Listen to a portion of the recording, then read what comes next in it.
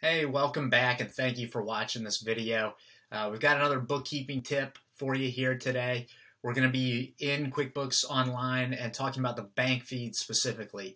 Now, there's a commonly made mistake that I see with people who are just starting their QuickBooks Online accounts when they get into actually categorizing the transactions, and that's going to talk about when they incorrectly exclude transactions. So we're going to talk about how people commonly make that mistake, why they do that, and the effect that it has on their QuickBooks. And then we'll look at that exclude tool and talk about when do you actually want to use that. So we'll go ahead and get into it.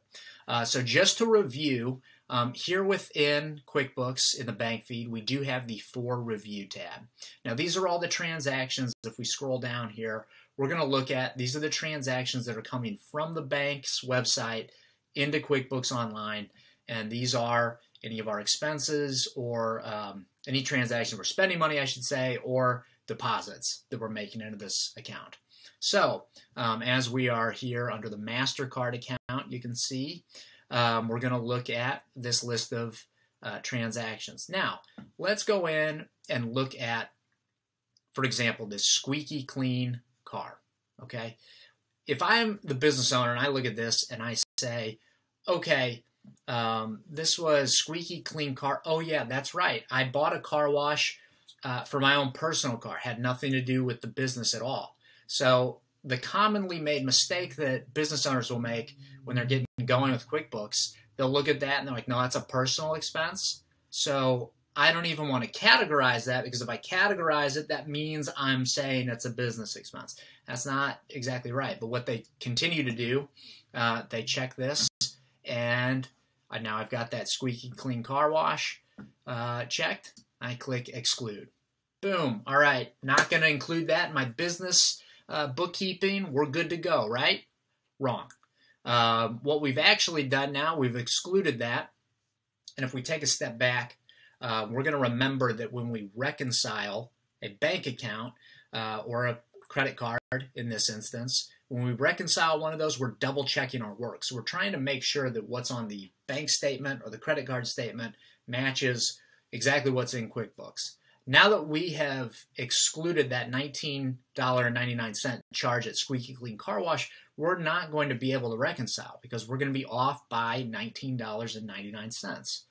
So instead of excluding, I'm going to show you what we can do. Now, number one, if you have excluded any transactions incorrectly, you can always click on excluded, come down and hit undo. That is going to take that transaction out of excluded, and it's going to put it back into For Review. So we've got it back in the rotation here to be categorized, and we can go through and properly categorize it the way it needs to be.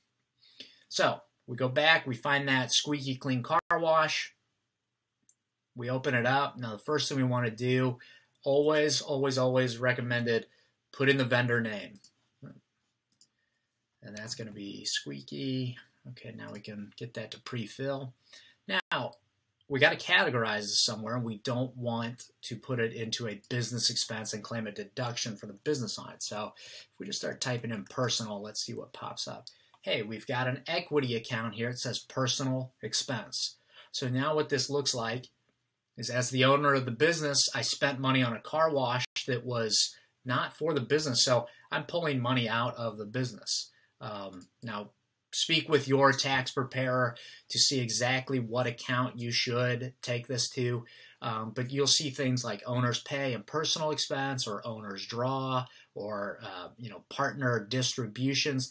Those are all equity accounts, and depending on what kind of entity you have set up, those are places you can take this category. So it's not reflected as a business expense.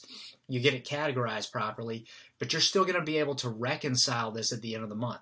You're still going to be able to check off this one transaction for $19.99 as you go through that whole reconciling process. So last step would just be to go ahead and finish it out by clicking add.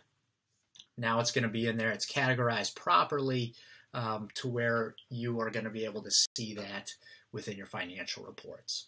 So hope that clears up when you use the Exclude tool and when not to use it. If you have any questions on this or anything else bookkeeping related, please reach out to me. Let me know. Love answering questions, helping people about QuickBooks. We'll see you on the next video. Thanks for watching.